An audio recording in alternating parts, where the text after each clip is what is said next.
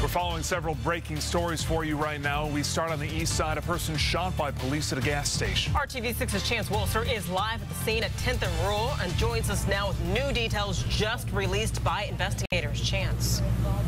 All right, now we're standing at 10th and Rural Streets on the city's east side where there's been reports of an officer-involved shooting. Right now, as far as crime scenes go, this is a big one.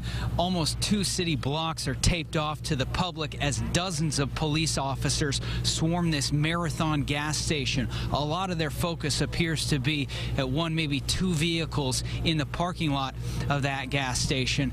We just heard from police about a media briefing. They're gathering this information, trying to figure out the best way to present it to the public. We anticipate hearing from them just in the next few minutes to get a lot more information about what happened here.